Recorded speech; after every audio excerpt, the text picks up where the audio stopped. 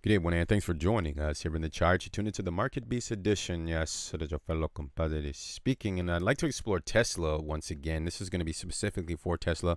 The title suggests maybe $850. I realize it's a down day, but for those who have a keen eye in the charts will understand that it's likely Tesla will reach that level if one level holds. We're going to go over that in this video, and I'm going to reveal a new pattern. Well, it's kind of the same pattern, but I'm going to reveal a pattern for you also. If you're just stopping in, welcome. Consider hitting the subscribe button if we actually get this right, or if you find any valuable information in the content. Loyal subscribers, welcome back. The YouTube algorithm is picking up on your engagement, your appropriate thumbs and comments. Thank you for supporting the channel with that. So let's go ahead and get into the charts here to see what we have. So let's go ahead and get started, shall we? All right, so today's February the 2nd, 2021, and the current price of Tesla is going to be $708.09.30. It's down approximately 1.2% for the day. Markets are currently open if you're looking at the screen there. So here's the pattern that I've found. It's similar to what we've already gone over, but here's the actual outline of the pattern. Okay, that's it.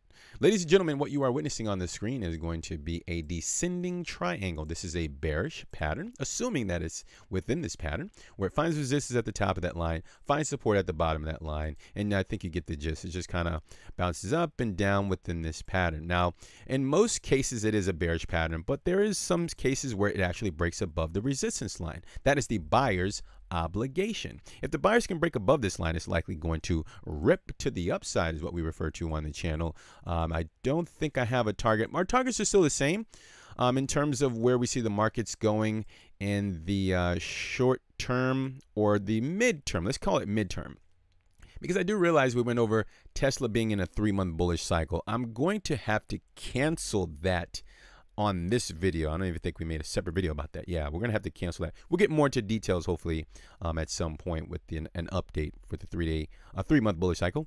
But what I'm looking at right now, okay, I did mention that we'll go over the level that it needs to stay above in order to accomplish the thumbnail, the $850, okay? This line at the lower line here is going to be at $655, the level that I think we nailed when we said Tesla will likely go to $655. Let me know down in the comment section. Has anyone else gone over that target before it actually went down to $655? Let me know. I'm curious to know. All right, I think we nailed that call. So as long as Tesla can stay above $655, it's likely going to reach $855. Now, this would be a short video. What I need more price action, okay? We have not re-entered the market. We did enter the market, and we lost money on our contracts. Like I think we did mention that. I mean, the contracts were worth less than wet toilet paper, guys. They were worthless, okay? We expired them, worthless. We didn't do anything with it, okay?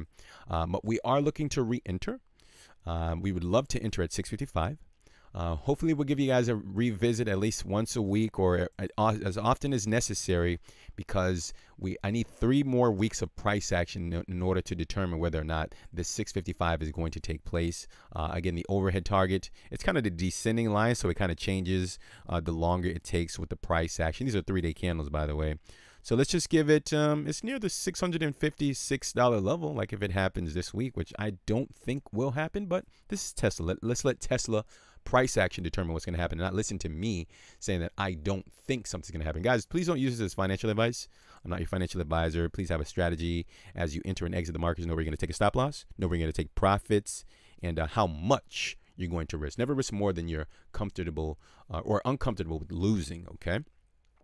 So that's it. This is a pretty short video. You have the levels, 855 target, potential short-term target. That's like a midterm target, not short-term, midterm, okay? 655 must hold if it's going to continue to the downside.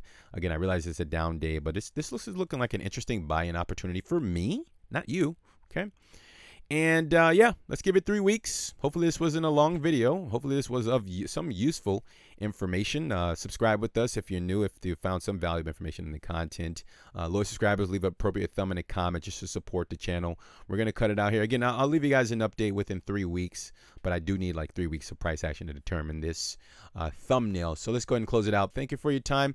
Leave those thumbs and comments. Also, before you go, if you're new, we cover the alternative markets. I'm not sure if you're into Bitcoin and altcoins, but of course, subscribe with us, hit the bell. We'll send you that information when it's available. And yes, we covered everything. Yes, out we go. Take care of yourselves, protect your portfolios, execute your strategies. Okay, we're going to talk soon. Bye for now, guys.